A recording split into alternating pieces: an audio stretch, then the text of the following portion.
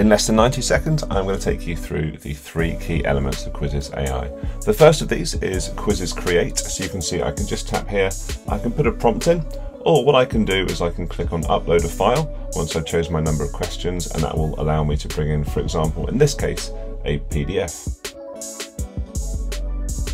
Once I've clicked on generate questions, it will upload my file and start to generate questions from that file.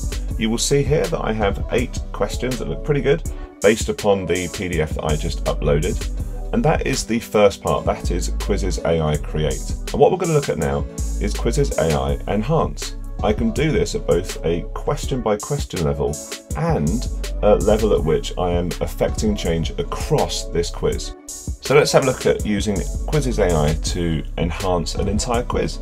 You'll see that I can type my own prompts in or use one of the suggested prompts that are found below. Now this is an economics quiz, so I'm going to use the real world scenarios option.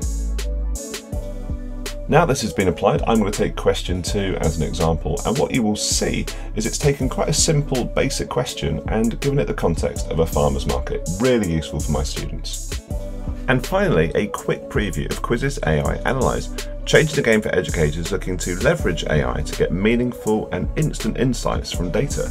In this example, you can see how Quizizz AI is helping identify concepts that my students are struggling with, finding practice quizzes, and then assigning them to my learners that, at this point, need this targeted support the most.